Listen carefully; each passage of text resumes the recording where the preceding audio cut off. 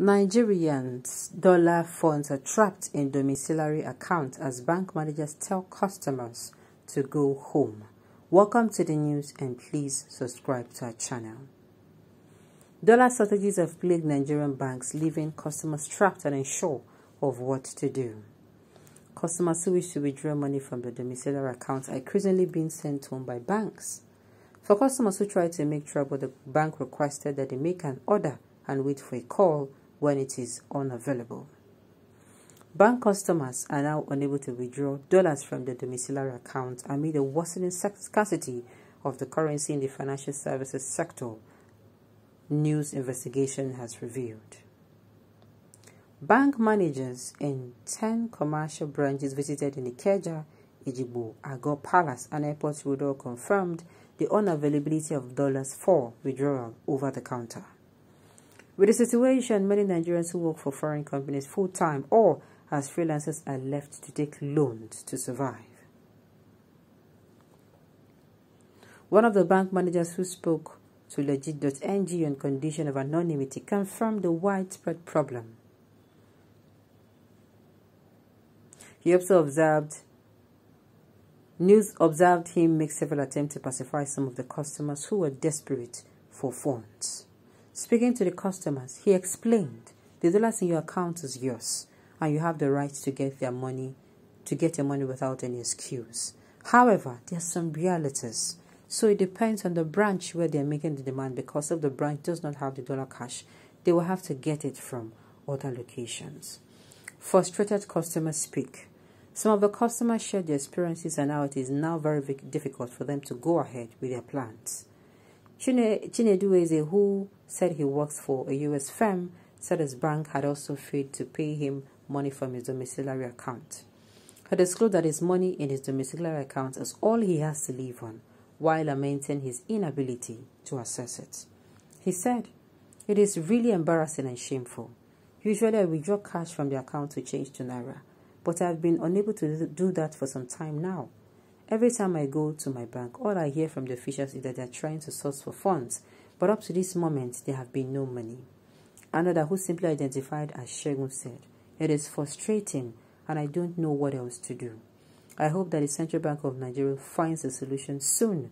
Some of us are not finding it funny at all." CBN speaks. The Central Bank of Nigeria recently admitted that the dollar was in short supply, while blaming the Nigerian National Petroleum Company Limited. It argued that the NNPC is not remitting enough dollars from oil sales, and this has increased pressure on the foreign exchange market. In response, the NNPC revealed that in the first 6 months of 2022, over $2.5 billion was credited to the central bank account from oil sales.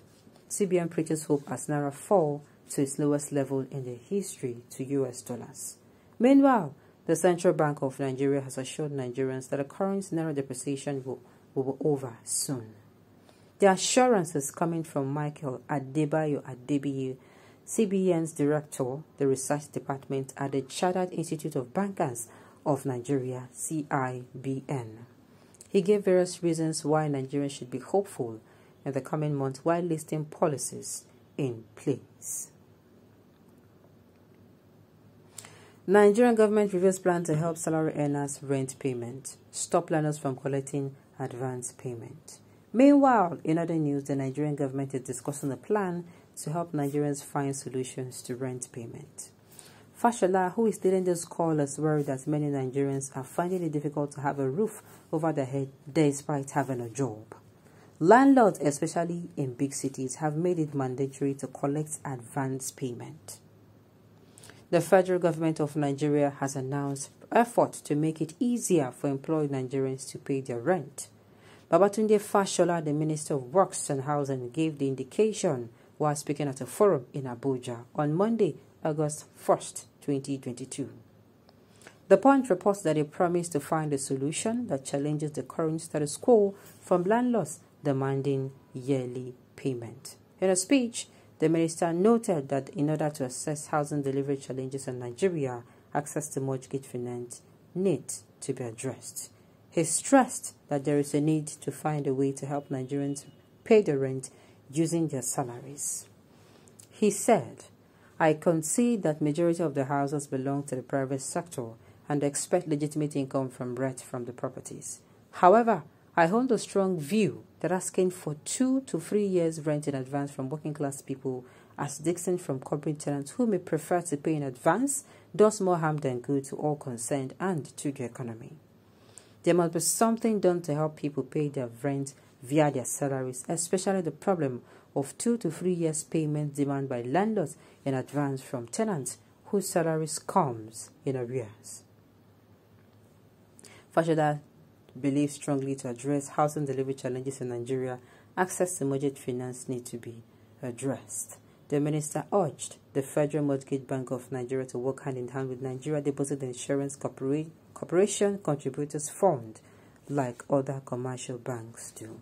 First of all, from the beginning, imagine you go work for your money, sweat for your money, breathe for your money, live for your money, as in do everything possible to, as a human being, to earn a living. You even struggle, go for courses, spend money. I know some of these people that work as freelancers, they spend money.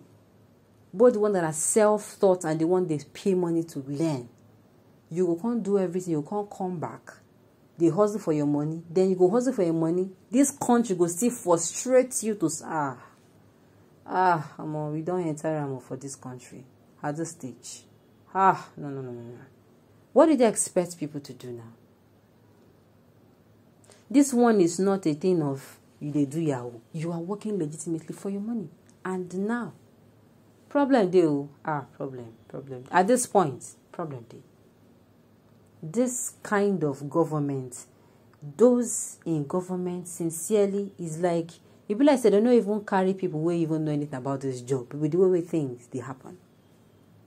I will keep saying it that whenever you sideline merit, if somebody merits a position and you carry that position, give person where no merit down, you will bear the consequences to the core.